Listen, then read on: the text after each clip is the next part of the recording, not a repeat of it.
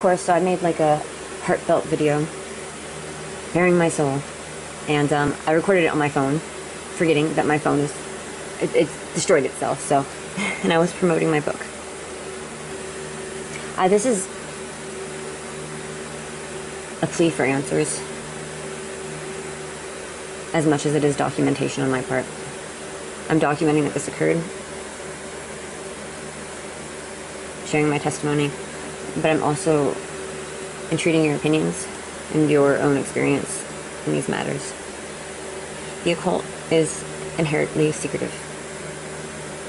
Now, I haven't personally voluntarily entered into any kind of vow of silence.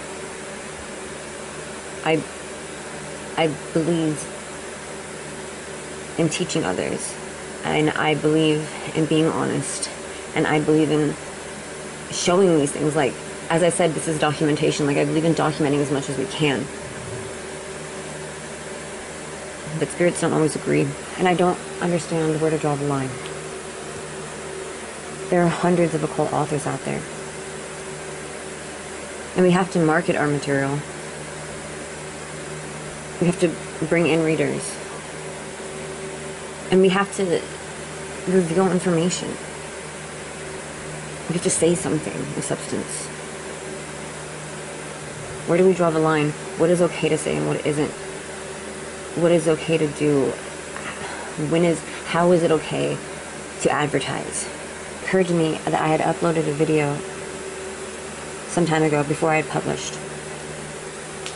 I didn't provide any context for said video.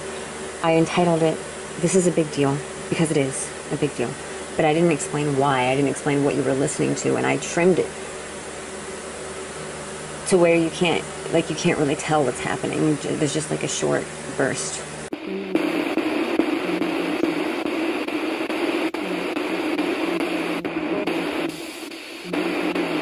Together. And it's from a ritual. But I had intentions of getting into it later on, once I'd at least had the opportunity to put my name to my discoveries. I didn't want to start leaking those discoveries out into the internet before I'd formally published a book and put my name on it. I was doing a summoning.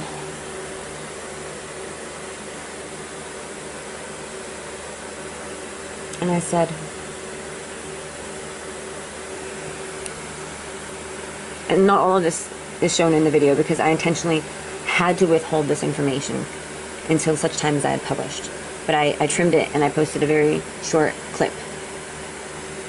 But in the full ritual, I had said, "Hear my voice by my virtues. Come, thou spirit, Cantivalerion or Golgathell and Dantalion." And my spirit box at that exact moment of monologuing called out, "Together." We got everything ready to go.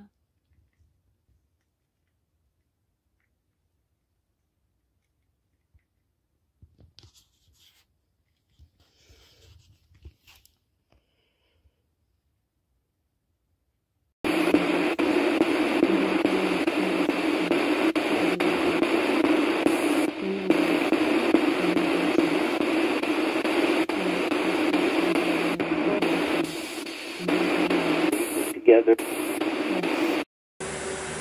But I couldn't talk about it until after I had published. So I decided to talk about it today. I went to post it onto the Facebook page that I created for my book, which is Armada's Book of Beelzebub. Right after I posted, right after I hit share, I heard a noise, and I came out to see what it was. And this is on the far end of my bedroom. I came all the way from my bathroom, so they're like opposite sides in two different rooms. And his candle had exploded.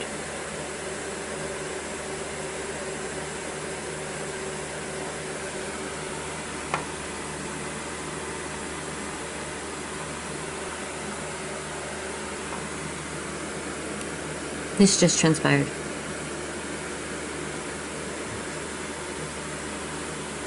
Right after I hit share. And like I said, like personally, I believe in being a teacher. And I just wish that I understood because I don't.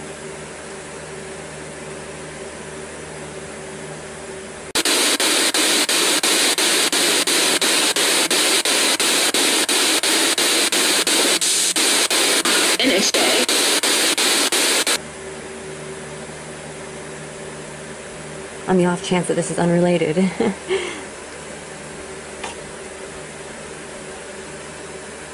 But to the other authors out there, to figureheads, more successful than myself, at least to those who are credible. If you yourself know that you are not credible, then it's an entirely different game. I can see liars chattering and having no consequences. But when you actually work with demons, and you want to talk and you want to teach, what do you do? If I'm being honest, I'm not as clueless as I used to be. Sometimes the line is that he doesn't want me to show ceremonial footage. I didn't have any issues promoting my book until I went to show this clip, which is from an actual ritual with him. Now, for this clip, I had every intention of eventually playing it and explaining it to you guys, so I feel like it's fair for me to be able to post it. But have you ever had ideas be airdropped into your mind? Thoughts that present as yours, but it's really them revealing gnosis to you. I prayed and I asked, why is secrecy in magic important? Or why don't you want us to show these things? And they don't want to be paraded and put on display for just anyone. For those of you who actually believe in the occult, I'm sure you've had to deal with the naysayers who insist that there's no concrete evidence. For those of you who do believe, why do you think that is? They don't necessarily want to be proven to the world. They've chosen us, and we should be honored for that.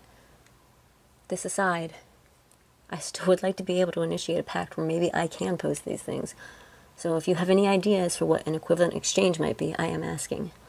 However, if there ever comes a day where I stop sharing ritual footage, you know why. He's been patient with me, and I would be devastated if I lost him. It's just, I don't know, it's a constant back and forth. Ask for permission. What do you offer in exchange? How do you entice them? What do you think are the reasonable terms and compromises to include in the pact?